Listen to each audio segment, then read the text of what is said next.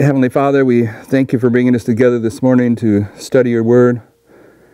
We thank you for another day of life, good night's rest. And as we take up this study, we ask for the presence of your Holy Spirit, that we can correctly understand these things that you're opening before us as your people at this time. Please let the study be edifying and strengthening for all that will partake of it. In Jesus' name, amen. What I was saying yesterday is I got sidetracked from the direction of the study because Emmanuel, after 2 studies ago, brought up the question about whether we can line this history of 1863 to 1989 up with midnight. And his conjecture at that time was that this middle wave mark would be 1888. And at that point, it didn't click on my mind. Later, it clicked on my mind that we've already put this in place, that there's a 63-year period. One thing that I wanted to, this isn't a big deal. Maybe it doesn't mean anything. But in this particular structure, this is 126 years, or 126. If you take that 9 out of it, you can see the 126 there. I don't know that you can do that. But I use that as a segue to try to show that if we're going to treat these time patterns, whatever we call them, the way we do all the other prophetic symbols, that we need to bring them together line up on line and accept the light that each of those lines individually contribute to the whole. And my argument is that the point of reference for these lines is midnight, because that's where the prophets, Sister White speaks of in the visions given to Ezekiel, Isaiah, and John, and you can connect that with Isaiah 6, where he goes into the sanctuary and is humbled into dust. This would speak to, if this history is the opening of the sanctuary, Isaiah, when he sees the glory of God, and there's a comment in Spirit of Prophecy where you can show that part of the glory that he's seen in there was the history of 1840 to 1844. That's not all. He saw his character, but you can show that she identifies that the glory he saw too was that history.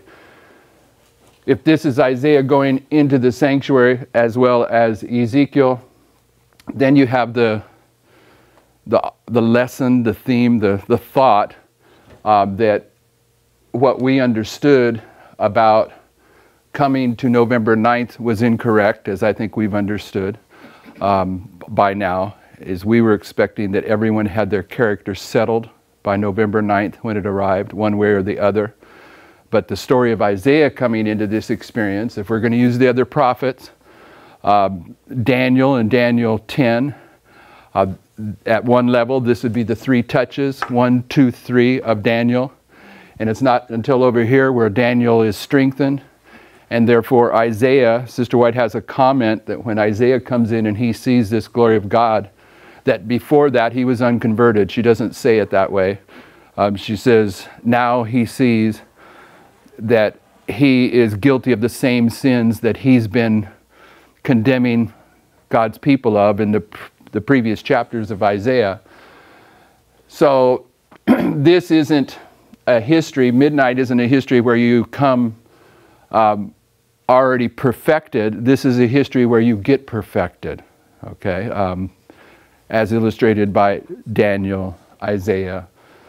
And the argument I'm making is that by using the prophetic applications that we have used all through these 30-some years,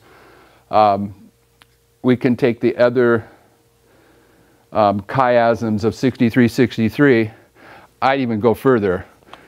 This allows us to take other chiasms that aren't 126 and plug them in here, but we're just starting here, and bring them together line upon line. And we started doing that yesterday. This is the one that we started with because it's based upon these two 2520s, if this isn't too cluttered for you to see. And this would be 1863 over here. This is Isaiah 7. The 65 years allows us to see these two 2520s. And then when we get to 2005, the articles by Hiram Edson are discovered. Hiram Edson doesn't know the full implications of what he's teaching, but he's arguing that the 2520 is the hidden key that opens the increase of knowledge at the time of the end. Of course, he's speaking about 1798 in his time period. And what was the Bible reference that he uses for this mystery, the mystery of the Bible that he's saying is the 2520 that is the hidden key? Colossians 1:26. He didn't see that. Okay, and then in 1863, they set aside the two tables. They begin to set aside the Miller's jewels, and Miller's dream kicks in. Miller's dream right here is where they begin to cover up his jewels, and 126 days later, 126 years later, brings you to 1989, where the book of Daniel is going to be unsealed.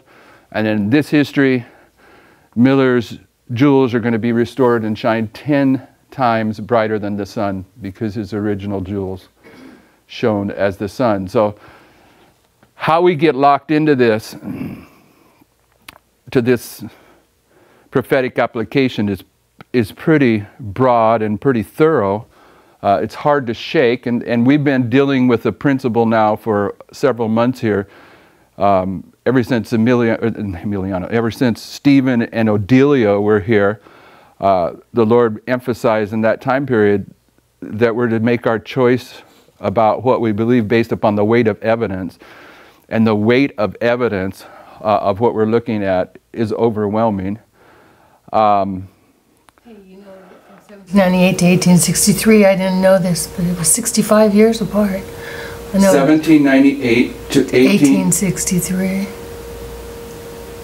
Yeah, you didn't know that? No, I mean, I don't know if it's significant. The reason you should know that, because it doesn't show it over here perfectly. But in Isaiah 7, it's a 65-year time prophecy, and Isaiah does not specifically mark the ending point, but the ending point is 677. That's 677. So you have 65 years here at the end that have to be repeated down here in this 65. Yeah. Oh, right, okay, I did have right, yeah. Okay. That's, and I'm telling you, everyone needs to understand that for themselves. This is these two 2520s are where in 2005 where we begin to be broken out of not just Adventism but self-supporting Adventism. This confronted all the other the culture of Adventism that wasn't directly connected with General Conference began to be confronted with what we were teaching about the 2520, and almost all of them turn against the 2520.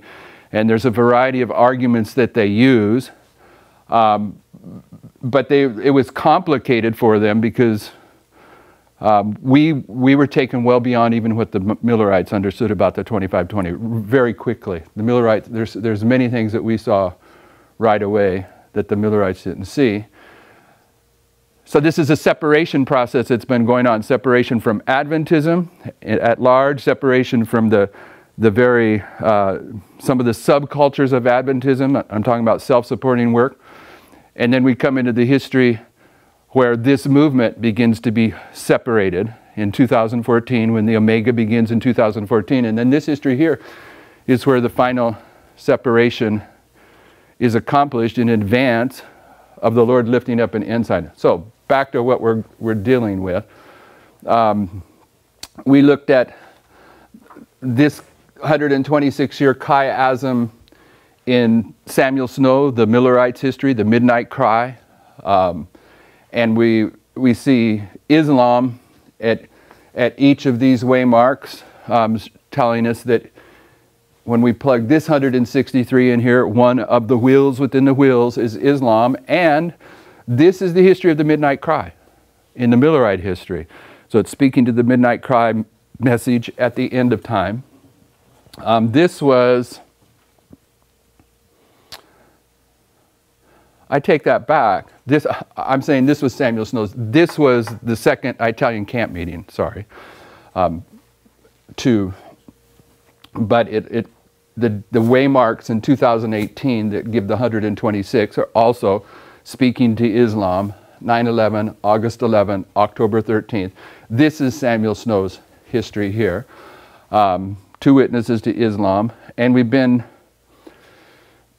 amplifying how these dates, these numbers, dates, numbers as symbols are getting a multitude of second witnesses, second, third, fourth, fifth witnesses. And then what I did here was, instead of running the 126 and the 126 and 2 126 in our history, that when put over the top or below the 2 2520s have the identical characteristics, this is the end of the first 2520 from Millerite history in 1798, and it's the time of the end. And the first 2520 in our history, which is a 126, ends in 1989, which is the time of the end.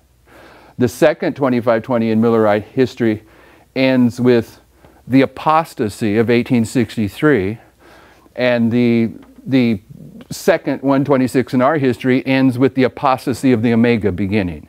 Okay, so it's, and if you caught it, here is where the apostasy of the Omega reaches its climax.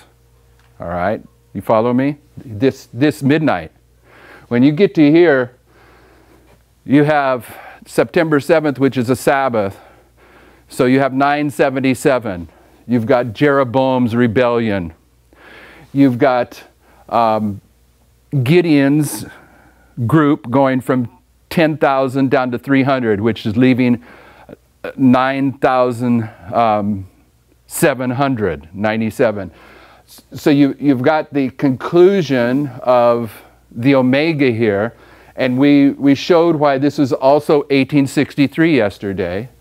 So if you consider this line here just running, I didn't plan on doing this, but if you do it this way, you'll see that the Omega here in 2014, when it began, it lines up with 1863. You follow my point? The end of this history here would be this, 2014, but from here on, you're going to have this period of time that's represented by 1863 from 2014. And we've seen, how many steps are there in this apostasy? 3 mud puddles. 3 mud puddles, okay? Got 1 mud puddle, 2, 3. So this Omega apostasy isn't a point in time, it's a period of time. And we mark it as beginning in 2014, when the first people that were involved with this movement for the first time, from inside this movement, they begin to reject this message. Brother Larry? In 1863, we know that they made the chart, the 1863 chart. Yes. Could we call that like a visual test, or not a test, or something visual? Because now in our line, they put on the pants thing as their... Yeah, why would you do that? I'm just trying to see. I was thinking in 1863 they had this false chart, and so where do you get, what are the charts? No, just one, the false chart. Okay, but what are the charts? What are these 2 charts? The visual test. What are they? Old past. What are they? I don't know. They're 2 tables, aren't they? Yeah. What were they typified by? 2 Ten Commandment tables. Okay, and when Moses was given those 2 tables, and he comes down off the mountain, what do you have going on in the valley below? False. You have an image of jealousy, an image of a golden calf that they're dancing around. And this is repeated, doubled in the time period of Jeroboam, because that's the midnight cry.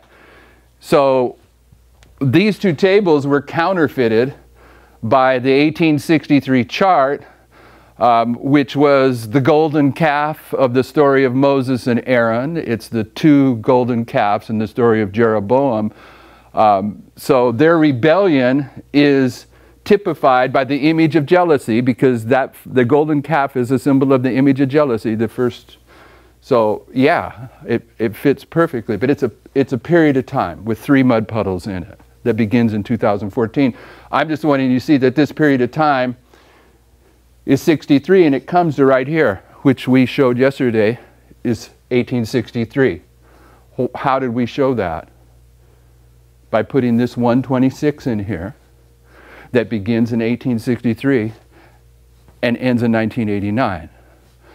So September 7th was 1863. And 977, among other things, I pointed this out with Trump, it symbolizes what? What did I say about Trump yesterday? And 977. Number of days. What? And yes, that's the number of days from when he declared he was going to run for president, and when he won the nomination was 977 days. And what was my argument? And I'm pretty sure it's valid. That's where the Civil War began. That history, when he comes out into public and says, I'm running for president, when he wins the nomination, liberals and conservatives in the United States are forever separated. They're not coming back together. And in 977, as much as anything else, it's a separation between the 10 northern tribes and the 2 southern tribes. So this is 977 is a symbol, among other things, of separation. So when you get to here, this is the conclusion of the apostasy of the Omega, represented by 1863, represented by the 1863 chart, represented by the golden calf, or the 2 golden calves. These two, the new movement and the old movement, have been separated. So 977, that's when they literally separated the 12 tribes? Yes. Okay. Yep. And so what Larry was saying is, just before this, 10 days before this, we should also remember this, 10 days before this, on August 29th of 2019, is when they had their visual test. And they said so. This is our visual test. The women put on the pants, or they received the mark of the beast. And that is a specific, I mean, a waymark that's nailed down, because it's exactly 220 years after the death of the Pope that was taken captive, and it's 10 days. All right.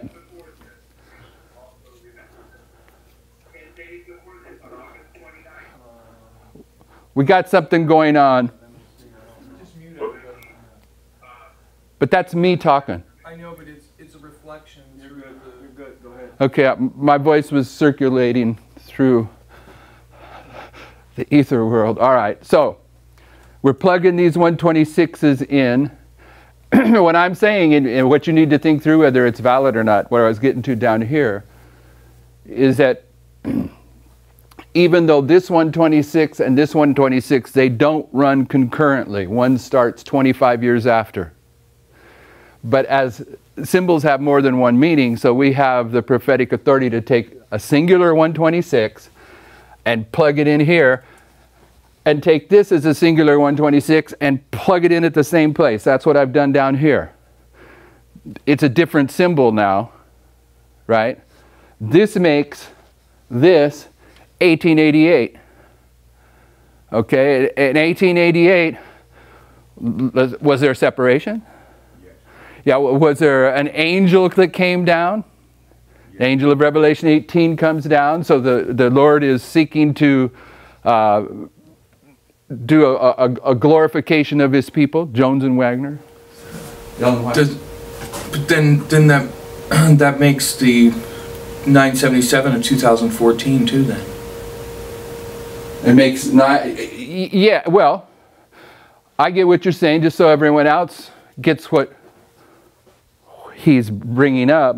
If you take this 126 that begins in 1888 and goes to 2014 and plug it in the midnight chiasm, then at a surface level, it seems to challenge every other things that we've said. But what I started with is symbols have more than one meaning. So the question he's raising is, we've shown that 2014 in the past more than once is 1888. Why is 2014 1888? It's a 126, and Jesus is going to illustrate the end from the beginning. But what we've said about 2014 and what we've said here today in a different way, but the same thing, is this is where the Omega apostasy begins, and it's 3 mud puddles. So this here is a history that's at one level focusing on the Omega apostasy. So you would expect that if this is 1888 at the end of this history, that you should see 1888 at the beginning, the same way that you see 1863 here and 1863 here. Okay, so Jeff. Yes. Between 1863 and 1989, you have 1926. Refresh my memory, what is that 1926 representing? Well, where we got sidetracked by Emmanuel a couple days ago is he wanted to plug this 126-year history into the midnight chiasm, which you can do, but he hadn't seen the year 1926 at this time, and he was conjecturing that the middle point would be 1888. And I told him at that time something like, well, that don't line up. Okay, from 1863 to 1888 is 25 years. It'd be 25 years followed by 121 years, and the chiasms are perfect. What we need to see is 63, 63, and we did the subtraction that very day, and I says, you need to see 1926, and we raised the question, what happened in 1926? And it didn't click until, when I got home, it clicked on me. I remembered what 1926 is. So 1926 is the center point of this chiasm, and we have this up here for a different reason. I'll mention that in a moment. But this, at one level, this 126 years is identifying the rebellion of Adventism, Seventh-day Adventism, that begins in 1863 and ends when they're passed by in 1989. And the center of this chiasm is 1926, where they implement a policy decision called the 1926 Working Policy, number 75. And in that, they say anyone that professes to promote Jesus we'll work with. That's my paraphrase. And I used an example of the name of the Jesuits. Their official name is the Society of Jesus. So when you take the public position that all you have to do is profess Jesus and we'll work with you, in 1926, Adventism took a very dark turn, okay? And in conjunction with that is one other element that is probably the most important element to really having confidence in this application, and it's this, and we started here the other day. The 2520 from 677 to 1844 is essentially 2,520 years, period. But the 2520 that begins in 723 and goes to 1798 is 2 periods of 1260. The dead center of that 2520 is 538, and therefore it produces an answer to Daniel 8:13 about how long would these two desolating powers trample down the sanctuary and the host. And paganism was going to do it for 1,260 years, and papalism was going to do it for 1,260 years. So this is the 2520 that is illustrating this 126. So we should expect, it's okay for us to see in this 126, this division in the middle, and it produces the same thing, sort of. Here it says from 1863 to 1926, the problems of Adventism were caused internally by Seventh-day Adventists. But once you reach out to Rome and apostate Protestantism for guidance on your theological schools and your medical colleges, now the problem is external. So you have this history of this 126 divided into two periods, one with an internal desolating power, one with an external desolating power, and although it's reversed, that's the same thing with this 2520. First an external desolating power, followed by an internal desolating power because the papacy professes to be Christian. And then we plugged in the history of 508 to 538, the transition from paganism to papalism, which was 30 years. And we said in this, it would be okay if we seen a similarity there, and we do. If you go back 7 years from 1919, it takes you to the beginning of the third generation and Prescott's book, The Doctrine of Christ, where he takes the prophetic message of Adventism out of the understanding of Adventism, and he does it through higher education, through theology that came from Rome, which leads to this. Okay, this is the internal resistance being removed, and there was resistance, there was warfare going on in here as they're trying to change these doctrines, while they're trying to remove the daily. I think it was Brother Dwight yesterday brought up they're trying to reach out for the Catholic definition of the Godhead. They're doing all kinds of stuff. But once you get to 1926, you're at the midpoint of this 126.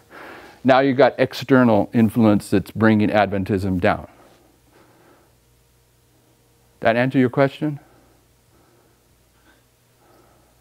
Thank you. Okay. So they really went into apostasy in 1926 full-fledged in union with the apostate Protestants and Catholicism. Yeah, and you can document that. It's in this history here where they begin to seek accreditation of their schools. Okay, and that was a downhill slide once you did that, and it's been nothing but a snowball effect. Church and state, because they were getting money from them. So what I'm saying is, what I'm doing, and where we were at, and then Clayton brought up the question. Let me add one more thing. I'm taking this 126 and I'm saying because it's a 126, I can plug it in here, and therefore this is 1888. And Clayton said, well, we already have 1888 back here in 2014. Just so we're clear, we have 1888 here at 9/11. Don't we? 1888 is one of the most important points of references for 9/11, because Sister White repeatedly says that the message of Jones and Wagner is the angel of Revelation 18. Okay, and we put the angel of Revelation 18 at 9/11, and we go in and we show this is where the Laodicean message began, and then we go in and we show that Jones and Wagner were bringing the Laodicean message. So 1888 is at 9/11. 1888 can be recognized in 2014. 1888 can be recognized on September 7th, 2019. Is that a problem? Is that a problem? Symbols have more than one meaning. And what's your responsibility? To be students of prophecy and to I don't know. To rightly divide. Rightly divide, right. This is more or less a curiosity of mine. Going back to what you were saying a few minutes ago about the paganism thing, okay, and that's which I've wondered for a long time if that history, that transition from one to the other has been, and maybe is at the present, being repeated even in our time. Yeah, that's what the United States is doing.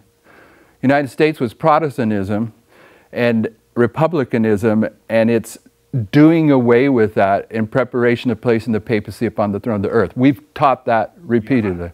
That I understand. I understand that. Are you talking about in this movement? Well, either one. Either in this movement or in like the history of the U.S. I'm just trying to conceptualize that on the line myself. Yeah, It's kind of a side issue, but I'm sure that's happening.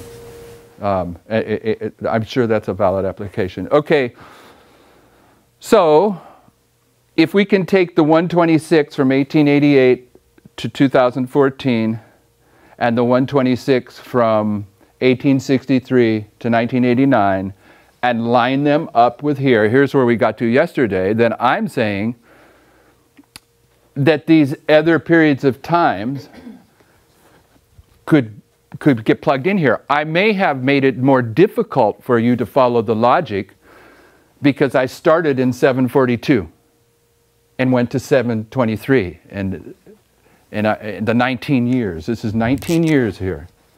And that may have made you wonder. What I could have done maybe for you to get my point was saying, get it easier. We should be able to take 723 and go to 538 or 723 and go to 1798. If I would have said 723 to 1798, you would have said, oh yeah, I get that because that's 1863 to 1983. So if I would have took 723 and 1989 and put it over here first instead of this 19, maybe it wouldn't have been as difficult to conceptualize. But let me show you something. Another 19 on the other side? Yes. Where is From it? 1844 to 1863 is 19 years. It's perfect, okay? perfect. But let me show you something that everyone knows, so you can get my point before we go back to this. You should know this, because this is the foundation and central pillar of Adventism. 457. What begins in 457? 2,300 years, and it ends on October 22nd, 1844. But how many prophecies are there in this period of time? There's one that is here, there's one that's here, there's one that's here, and there's one that's here, and there's one that's here. 1, 2, 3, 4, 5. Is that correct? No. I'm saying how many, you can plug a lot of history in here. I'm saying how many are specifically addressed in Daniel 8:14. Is that right? Is that how you follow it?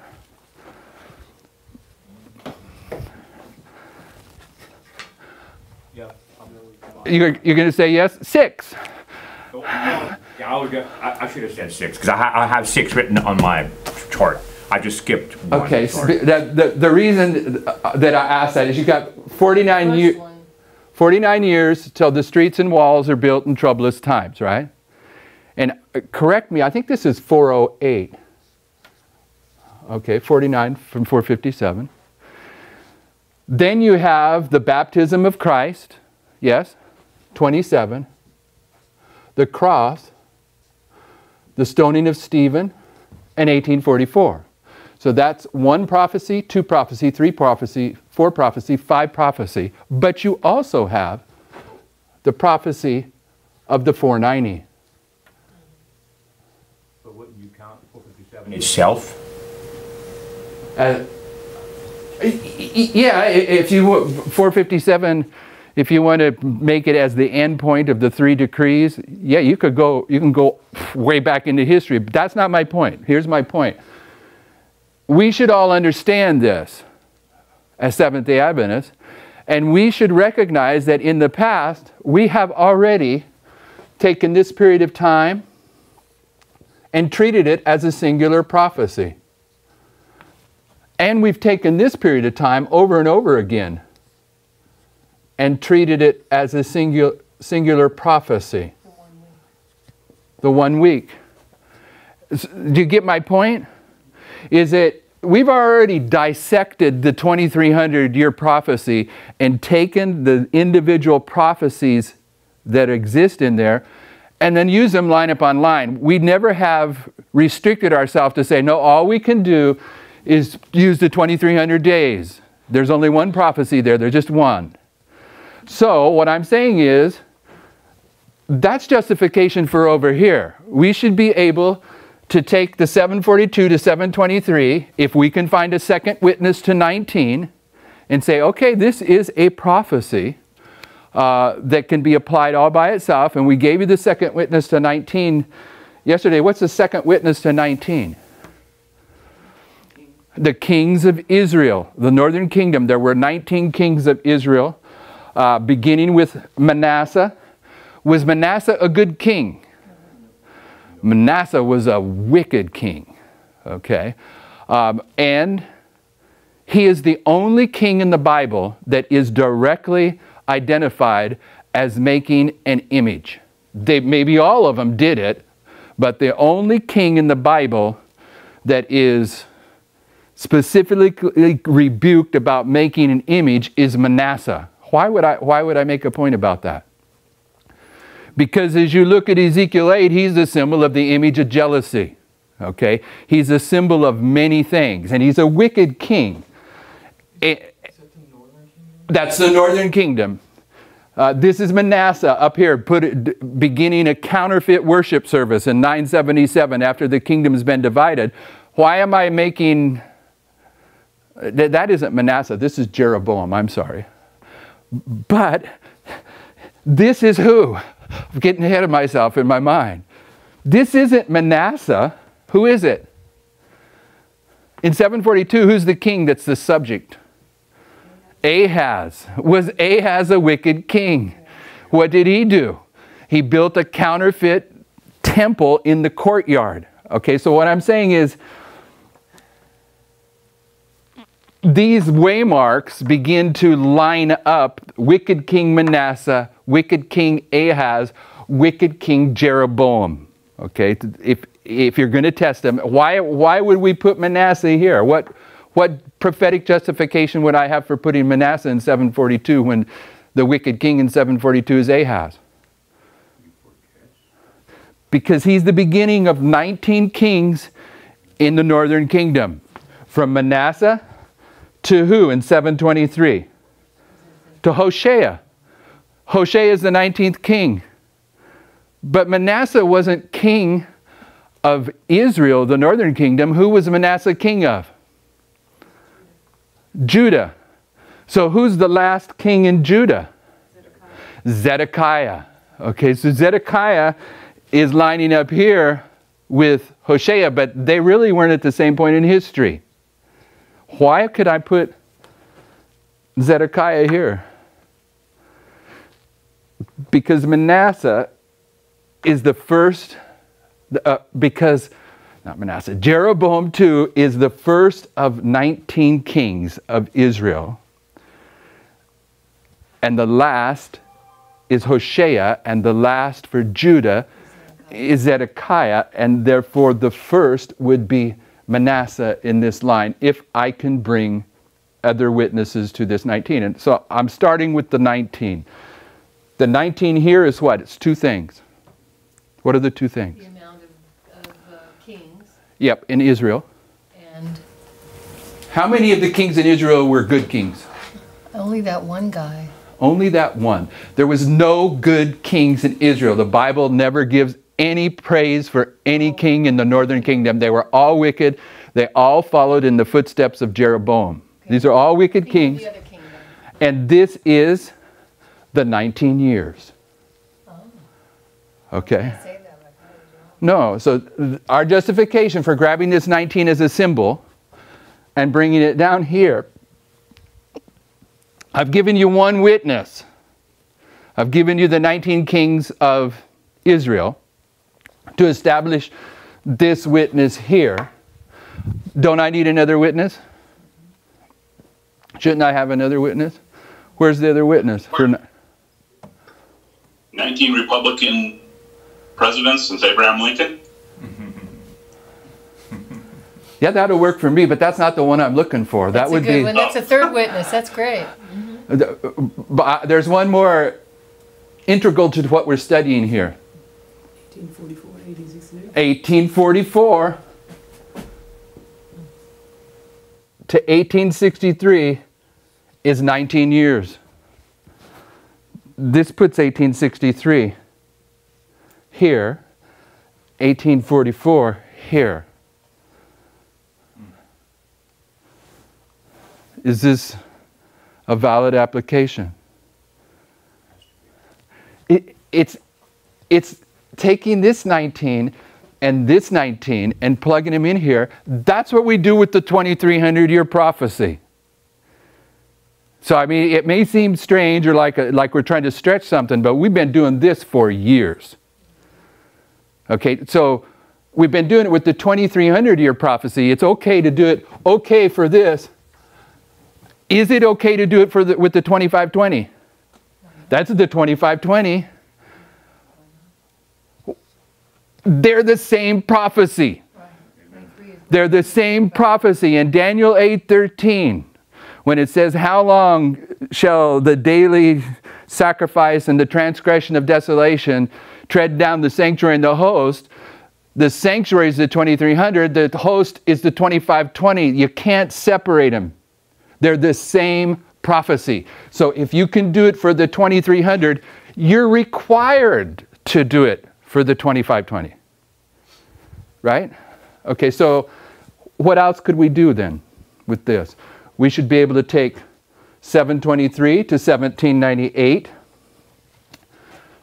723 would go here. 1798 would go over here. What else should we be able to do with 723? 723 again to 538. Isn't the 1260 a prophecy? Okay, that's this right here. Is this in singular prophecy? From 27 to 31, is it a singular prophecy? What happens in 31 AD? 1260 up there? Yep, that's 1260. It's right there. What happens in 31? Christ confirmed the covenant. He was crucified. He was put in the tomb. And he was resurrected. What happened in 27? Same thing. Baptism is the crucifixion and resurrection. The beginning is illustrating the end. This is a singular prophecy. So for us to take this week, this 2,520 days, in this 2,300-year prophecy, and divide it in half and select out that 1260 as a singular prophecy, is identical to taking 723 to 1798 as one line, confirming the covenant for 1 week, and then dividing it in the middle from 723 to 538. Right? So down here in this history, you have 538,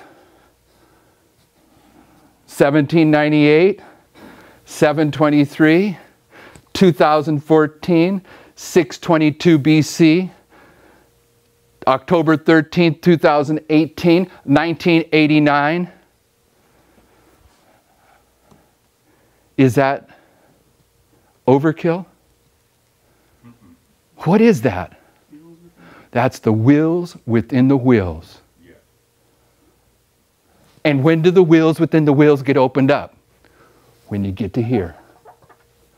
So you should expect to see that. What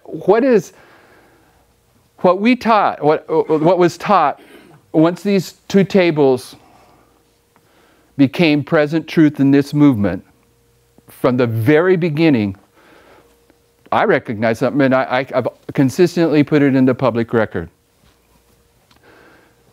Sister White says in The Great Controversy that there are two passages of Scripture that the pioneers recognized that led them to produce this chart. What are the two passages of Scripture? Habakkuk 2. And Ezekiel 12. Ezekiel 12. Okay, and when we seen that, I immediately, I said, okay, for Millerite history, it's both of them. It's Habakkuk 2 and Ezekiel 12. But for Millerite history, it's really Habakkuk 2 more than anything else. And that for us, it's Ezekiel 12. And what is the expression in Ezekiel 12 that we have used repeatedly to justify that claim? This here is the end of Adventism, and it's the effect of every vision.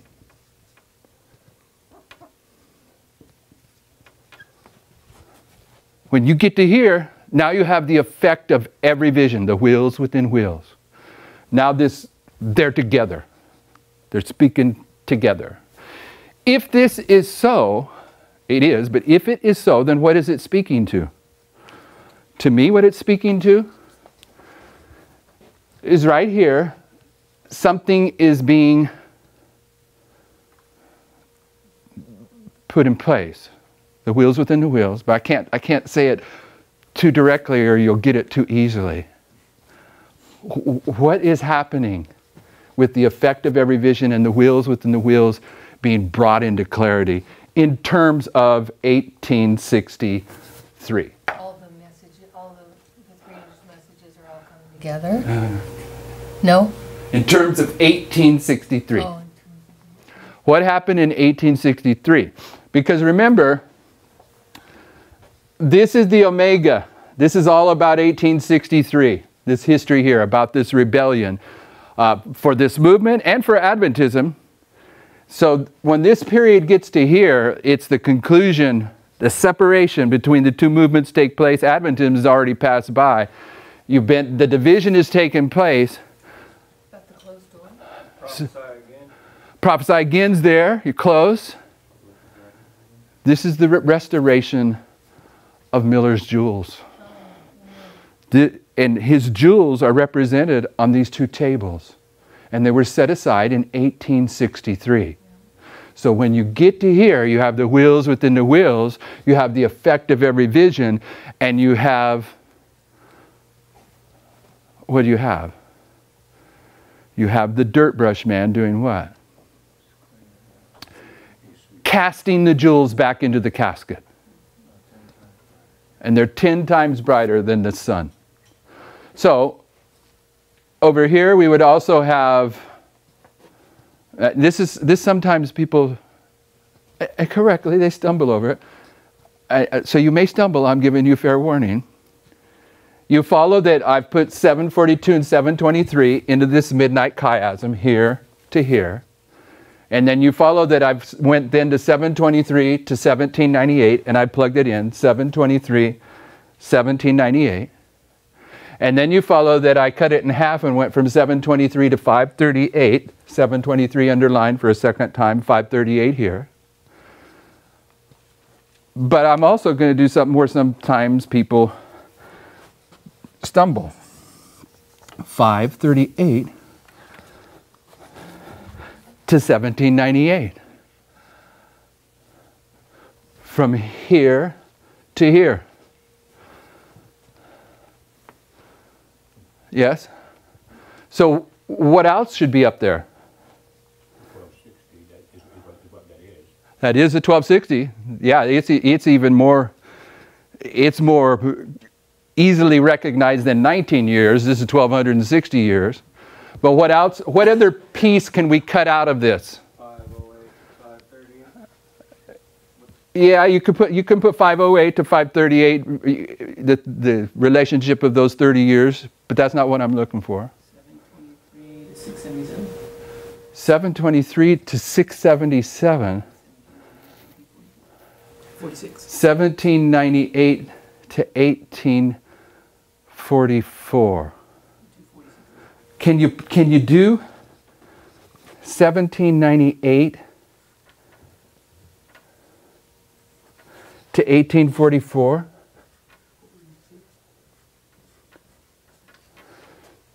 Can you do that? Okay, so that's 46, and there's 1260. What would, if you can do that, what would that be teaching? Then you could put 1989. Building of the temple. The building of the temple. 46 years. So what's happening from here to here? The building of the temple. The establishment of the temple.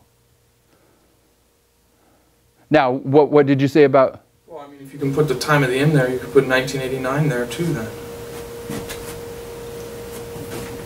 I mean, if you're doing that, that's the same... 1989, you're just stepping outside of the I'm just saying, if you're the thought process I had going on. So where do you take it to? 1989 to where? I thought that was a 30, but 2019. I don't know. I mean, 2019. How many years is that? 30 years. It's to right here. It's to this very point. 2019. This is one that nails it. These two time of the ends, you know, you can line them up on top of each other. What verse are they found in? Verse 40. And if you go, so what would that tell you in terms of here? That this is 30. It's the priests. But let me ask you a question. Does that mean that 46 is 19, is 1260, is 126, is 30, is 3? Is 33, is 30 in this history? Where? Well, right here. Right here you have 300. Right here you have 300, don't you? Gideon, right here at 9-7. How many steps in here? 1, 2, 3. Okay. How many months was Elizabeth in hiding? 5. And when does Mary come visit her? 6 months. You got 30 days in here. Okay, 3, 30, 300. I think there's even a 3,000 there. But a 1260, do you have a 1260 in there? Yeah, it's 126. 19. Does that mean they're interchangeable numbers? Does a 19 represent a 30? And a 30 represent a 46? Yeah. Okay, anyway.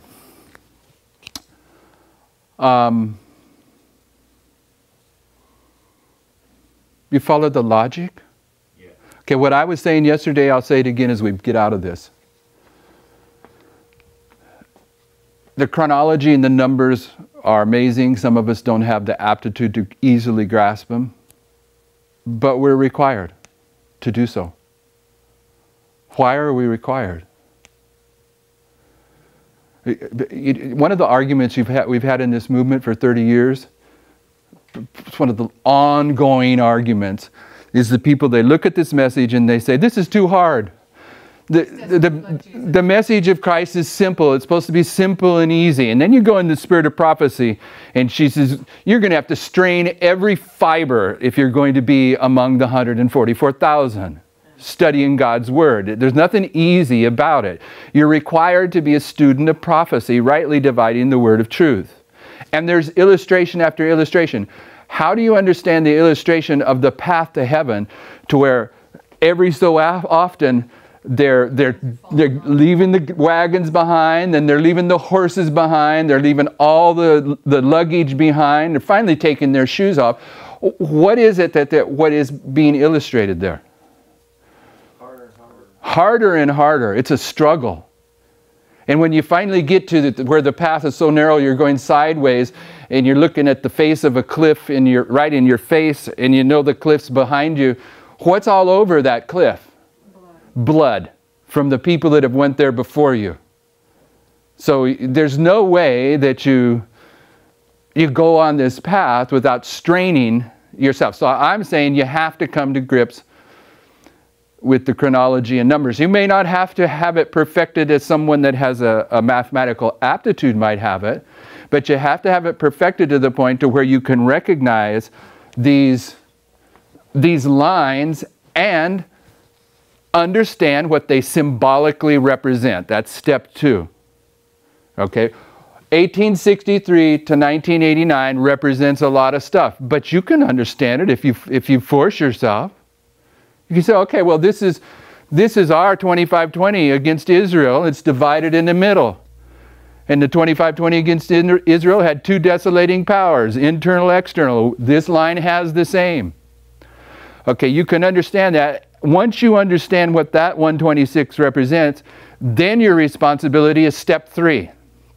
To bring it to the point of reference and allow the Lord, the Holy Spirit, to show you the connection. How this will connects with this will, connects with this will, connects with this will. And we're running out of time. Or are we? Are we running out of time?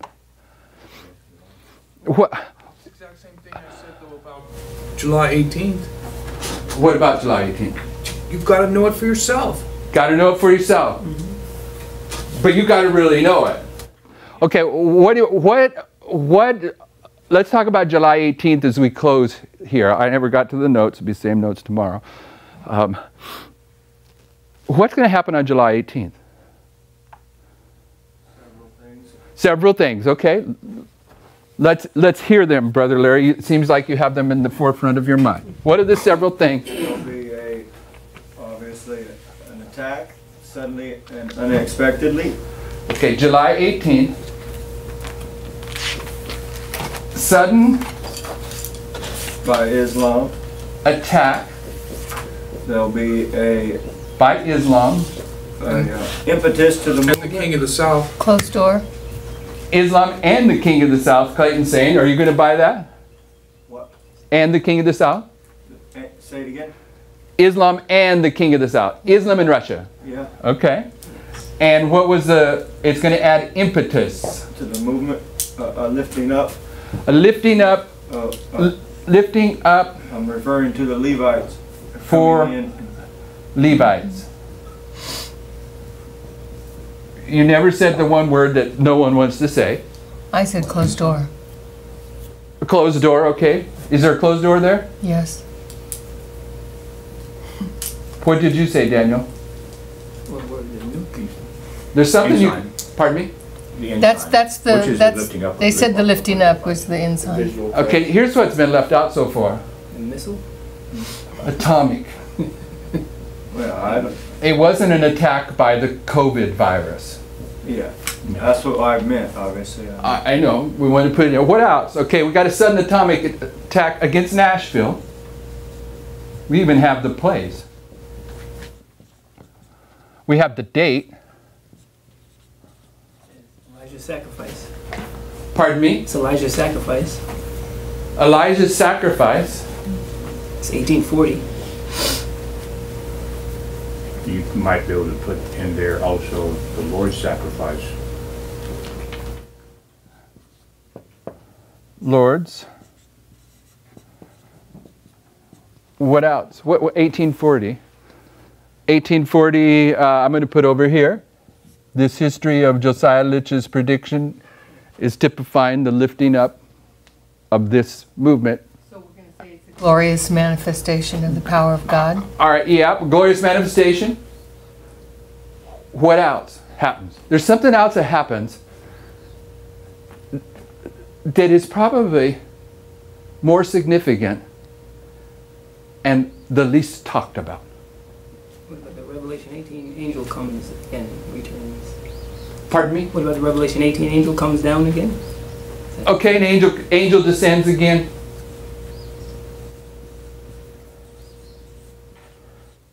How does Sister White define the angels?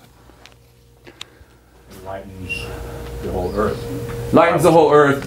That's how Revelation defines it. The way Sister White identifies the angel is the angels symbolize the message that the people of God give. Okay, so it's a symbol of the message proclaimed by God's people. There'd be a Sunday law. Okay, it's Sunday law. That would be, I mean, I agree with that, but that would be, I'm expecting it to be before that, sometime before that, but it's included in the same time period. Okay, so we'll put that in quotations. You're not getting the one that I'm after. No. Is there any others? There's something that has to happen on July 18th that has been witnessed to over and over and over again in the scriptures. I can think real quick. Noah, Elijah, Christ, Millerites, Nebuchadnezzar, Jonah. Going face down? Moses, Elijah, Noah. What is it that they all have? Nebuchadnezzar? That has to take place, the Millerite.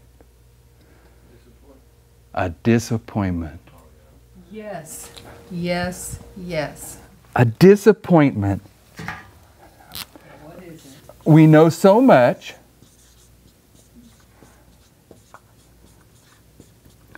But is there going to be a disappointment? Yes, there will be. There has to be a disappointment. Why? Because we Was Noah disappointed? Yes, How is that illustrated? the 7 days. Yeah, he thought it was going to happen on this day, and it didn't happen for 7 more days. Were the Hebrews disappointed? Yes, Where? the Red Sea. The Red Sea. What was that dynamic? Warfare. Okay, Brother Clay. Well, it wipes out, though, if the disappointment, the date's wrong, it wipes out a couple of those other ones, in my opinion. If the date's wrong, It wiped those. okay, Some of those. we're are the gone. end. We're the end. Okay, we're the end of a beginning. Where's our beginning? Our beginning is the Millerites. It began with the movement. When did it cease to be a movement? 1863. But it ends as a movement. Yes? Okay. So, did they have a disappointment? Yes. When? 44. Okay, the great disappointment is what we're talking about. Were they wrong on the date? No. Does Jesus illustrate the end from the beginning? Yes. The date we have is probably the most secure element we have in this discussion of the disappointment based upon beginning and end. They were right about the date. The whole history of the Millerites is how the Lord leads them to get the exact date. And he gave 2 witnesses of Josiah Litch's history, Revelation 9, which was about Islam, and Samuel Snow about the midnight cry. Okay, so the Millerites, it's not a minor thing about them coming to the correct date. It is a major element of the beginning. And so here we are at the end. The date to me seems the most secure. But what about Noah? The lifting up and all those other things just go away if the date's wrong. Nobody would buy anything then. You're just guessing. Even if the date's right, if nothing happened. Yeah, that's what I'm saying. All of those go away. I mean, the Perhaps. sacrifice doesn't happen, and so you're laughed at. All of those don't work then. But you don't know until after. Was Noah laughed at? Yes. Yes. Before, For how long? 7 days. He was in that ark 7 days and they were partying down. not after them. Oh, he was laughed at before, but the laughter stopped when the animals started getting on the ark. Right, that's what I'm saying. And then the ark closed and it didn't rain and it came back to them come at back. their rejoicing. Was his time prophecy incorrect? No. Was not yeah, incorrect. it was. No, it wasn't. No, it wasn't. What was his time prophecy? It was 120 years. It hadn't marked a specific day. So when he gets in that ark and he's in there 7 days, he's still in the 120th year. So his time prophecy was correct, but there was a period of time where the people around him were being tested. Okay. When it comes to July 18th, 2020, everybody needs to remember this passage from Great Controversy. It's about paragraph. What's the page number? 409, 409 to 410. But the appointed time had passed, October 22nd, 1844, and the Lord had not appeared. The believers knew that God's word could not fail. Their interpretation of the prophecy must be at fault. But where was the mistake? Many rashly cut the knot of difficulty by denying that the 2300 days ended in 1844. No reason could be given for this except that Christ had not come at the time they expected him. They argued that if the prophetic days had ended in 1844, Christ would then have returned to cleanse the temple by the purification of the earth by fire, and that since he had not come, the days could not have ended. To accept this conclusion was to renounce the former reckoning of the prophetic periods. The 2300 days had been found to begin with the commandment of Artaxerxes for the restoration of and building of Jerusalem went into effect in the autumn of 457 BC. Taking this as, and she explains all of that. She's explaining what we're doing here. Yes. Okay, we would have to reject all of that to parallel them. Exactly. So what you brought up was time and interpretation. Yes. And the time was correct. And the people that stayed on board in the Millerite history, stayed on the right track, they held to the time. They said the time is correct. If we're going to reject the time, then we have to reject everything from 1818 when Miller comes out into 1844. What was incorrect? The interpretation. I would think if that were going to be disappointed, it's probably somewhere in that realm. Yeah. I think that's kind of where I started when, how I sidetracked, I guess, where January 11th is now 1989. And if January 11th is 1989 from the study, then July 18th is 1840. And if July 18th is 1840, there's no misinterpretation of 1840. That's a prediction by Josiah that actually comes to pass. And then 1844 is after July 18th in that scenario. Whereas July 18th, in my understanding, there should be no disappointment there because Elijah's sacrifice is definitely taking place, and then he has the 7 times where he prays for rain. That's kind of his disappointment after the sacrifice. Yeah, but what you're describing I don't think is any different than what we've been teaching. Is because we would say 1844 is the Sunday law, and July 18th is the first Sunday law. Yes? Jeff, Noah's prophecy was 120 years, which is a 12, right? So if you take July 18 and go 12 years down, it touches July 31st.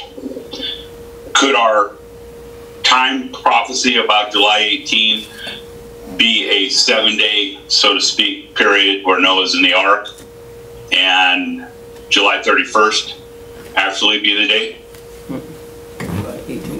The date for what? The event in Nashville. For the fire to come down.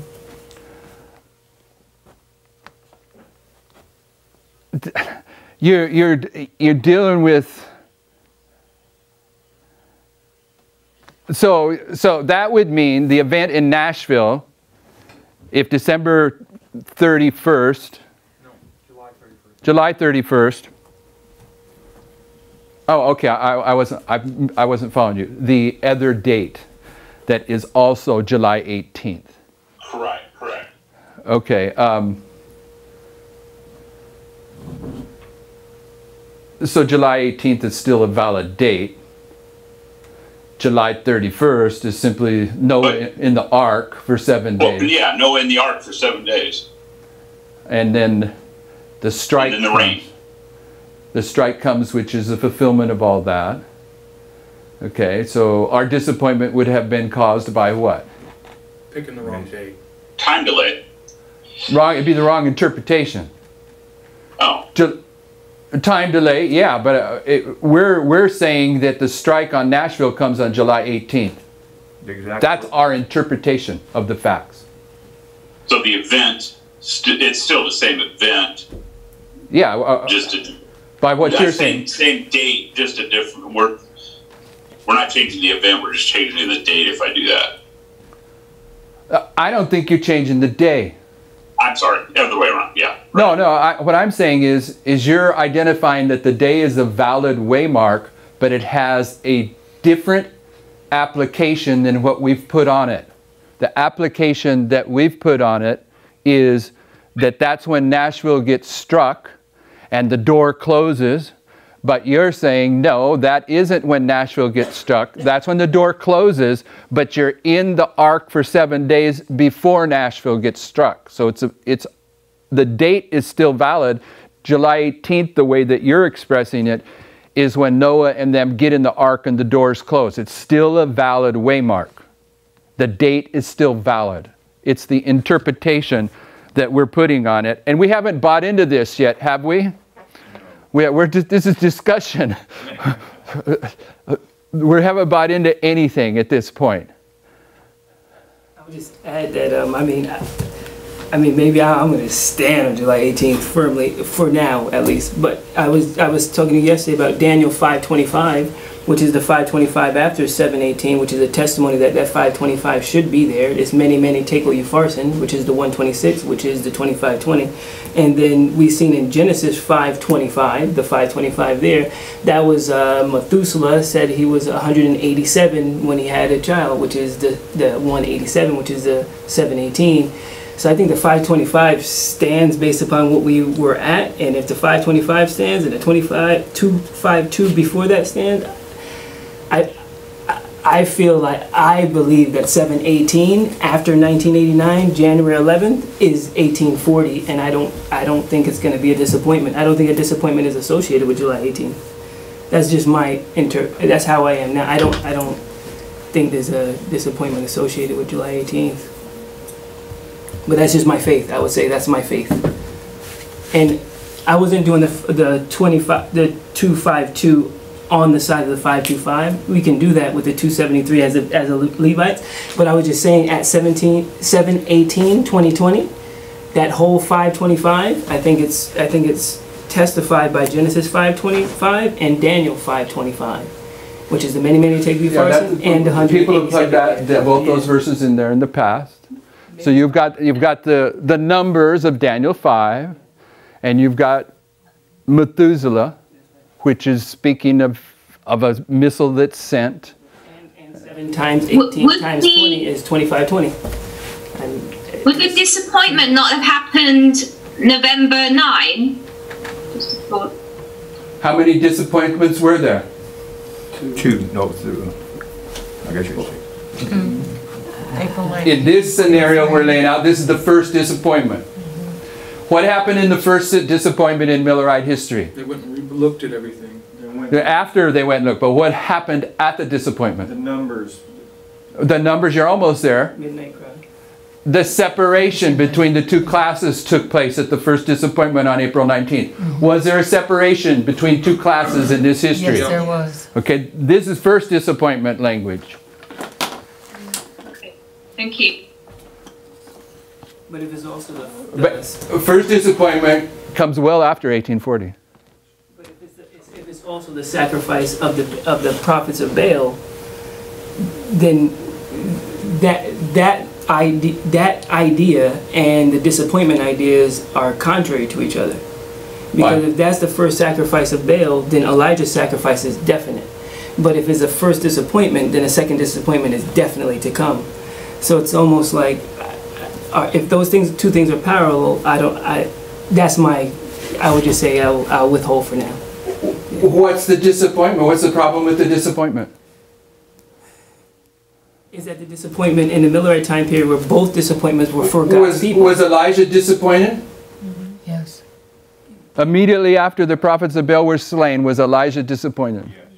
Yes. Yeah. But if Elijah's sacrifice is 7:18, he's not disappointed. And he's not disappointed when the prophets of Baal are trying to call their fire down and there's no fire. He's happy then, happy at his point, and then he has a disappointment. The disappointment of April 19th, 1844 wasn't a disappointment so much about a wrong date. They are already figuring out that 1843 was wrong before they got there. They were already studying that out. The disappointment of 1843 was the separation of the two classes. And that first class then turned on them. But where does the first disappointment come before or after 1840? After 1840. What do we typically, if this is 2019, what's the most commonly referred to that 1840 typifies in our history, more than any other application? Islam, but?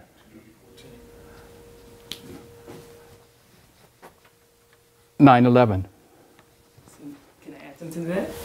So now here I'm saying that if 1989 is now back in effect again, 1989, if we could establish that waymark and January 11th, that's a 1989. We did 2020 minus 31, 1989. We see from this graph with the 126 is 1989. So if that's the case, then we have a prophecy of Islam before 1/11, January 11th. We have a prophecy of 9/11 before our 1840, just like the Millerites had the 1299, the 150-year prophecy of Islam that happened before their history, and one that's going to happen in their history. We now have 9/11 that happened before the 1989, that's the 111. We have, that is 9/11, and then we have one ahead of us that is a prediction that's going to happen. Yeah, I get that logic, and I don't have a problem seeing this as 1989 with the increase of knowledge on Daniel, but if you're going to make it a time of the end, is this the time of the end for us? I don't know, that's what I was saying. That's what I was trying to say. Or for the Levites? Or for the Nethinims? Anyway, we'll have to take this subject up. This is something, of all the light that we're grappling with, this to me is the scary one. Yep. I've always thought that too. Yeah. I mean, scary might not be the right word, but Humiliating. it might be humiliating. It might be a relief. But my argument, what I want to put in place here is that I don't think the time that we have even with the story of Noah, Noah's time was correct. He didn't have a month and a day. He had a year, and that 7 days is still in that year. So if you're going to use Noah as the first reference to the 144,000 last reference, I don't even think you can use that to discount the time. The disappointment on at the cross was perfect timing. It was a misunderstanding by the disciples. It's interpretation that's going to produce our disappointment. So if it is a disappointment, you don't just stop and, all right, we're done, you keep moving forward. So, well, what he read in Great Controversy 409, the faithful, they can't turn away from this. You got to keep moving forward. You can't just, I'm done. I mean, you can, because then you're... The majority of them did. Yeah. What do you mean the majority? No, 300? You know, Right? Yeah, it's still, there can be a majority of 10. I know. Okay. Right? Jesus would come down for one. They still move forward. No, he won't. Yeah. Different subject, yes. minor point, maybe not, but really, Noah was given a date. Okay. What I mean by that, yeah, he was given 120 years, but he was not given a date at the beginning. But then in verse 4 of chapter 7, the Lord says, "For yet 7 days, and I will cause it to rain upon the earth 40 days and 40 nights." And where's he at when he tells him that? He's in the ark. Okay, so Come thou in all thy house. So he has a revelation, a more perfect revelation of time once he's in the ark. But what I'm saying is when he went into the ark, he was disappointed. And then the Lord spoke to him. What justification do I have to say that he was disappointed? The number 7. Yeah.